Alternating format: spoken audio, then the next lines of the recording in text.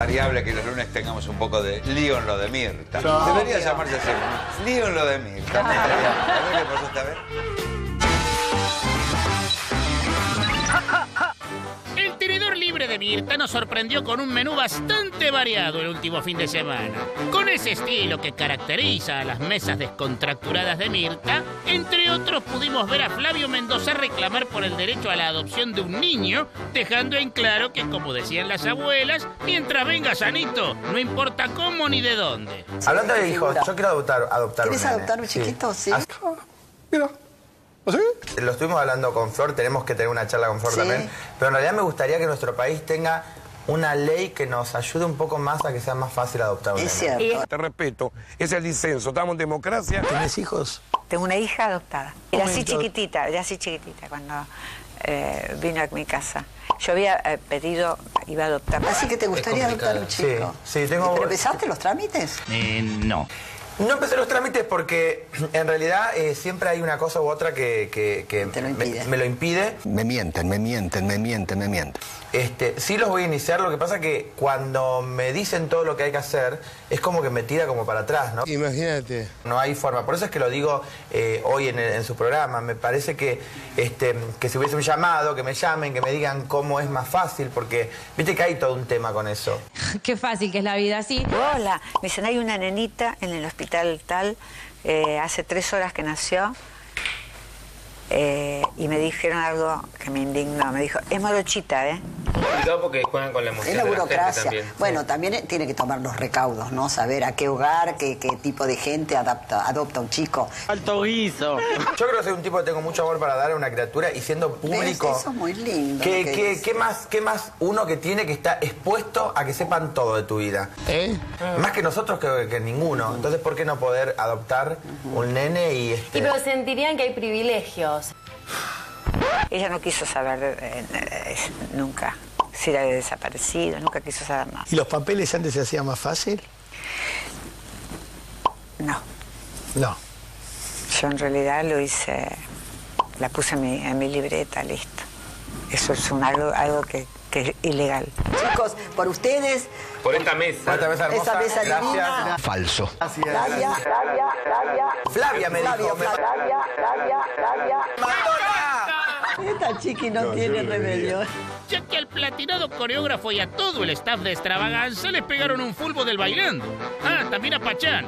Pero claro, como ya saben que no van a estar, parece que a ninguno le interesa ser parte de la kermesse de Marcelo Hugo. Vas a bailar, ¿no? ¿Este año en dónde? El que la entendió, el que no la entendió, bueno.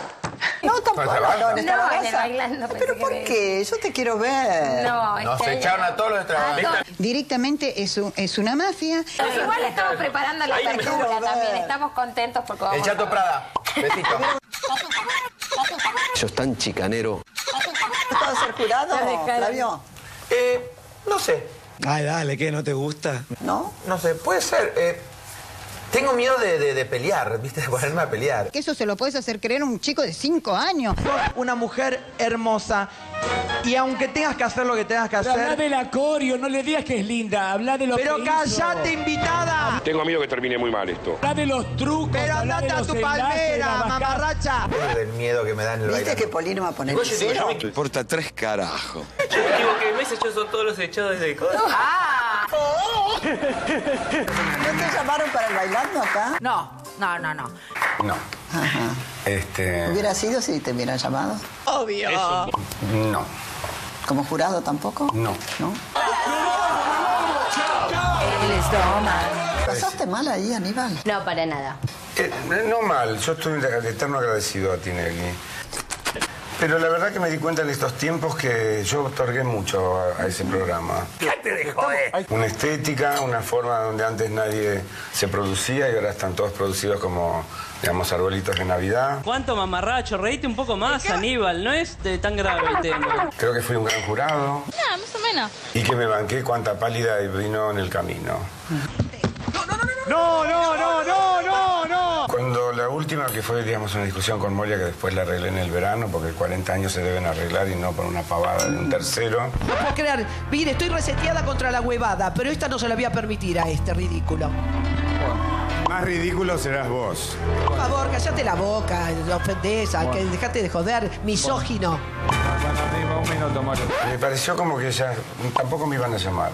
Hola, teléfono, chicos. Y... Ay, por Dios, ¿qué le pasó? Y tampoco yo quería volver, por un tiempo. Es un circo todo lo que pasa alrededor. No me merezco más ataques. Pum, pum, pum. Vos también das, Aníbal, ¿eh? Vos también, no te quedás callado. No, yo... Callate la boca. Y bueno, pero si no me defiendo, me han dicho. Escuchen. Homosexual. Payaso. Drogadicto. Borracho. Misógino. Tirabombas. Sidoso. ¿Qué más, chicos, de título? Que soy una caricatura. Me parece que si no me defiendo, Mirtha... Sí, es demasiado. Y sí. Y para ponerle la frutilla a la torta de un banquete de fin de semana imperdible, no podía faltar el bocadito de Mirtha, que vio cómo es. Tanto le puede aplacar las aguas como puede volver a desatar toda la ira de la lengua karateca de Moria. Después lo hizo Moria espléndidamente bien. Dijeron que lo hizo muy bien, Moria. Muy bien, con gran Estuve con Moria la otra noche. Muy amorosa estuvo. No recuerdo, no. ¿Y qué es amorosa? A veces no ha sido muy amorosa. Conmigo ¡Mire! ¿No se van a reconciliar nunca? Morir. No. Vale, te tiene miedo. No creo que se reconcilien. No. Además quiero decir algo. Si la señora en una de esas, en un flash así mental, decidiera venir, Carmen y yo no vamos a permitirle la entrada. No queremos que venga esa señora que puede despertar silbidos que la gente no la quiere.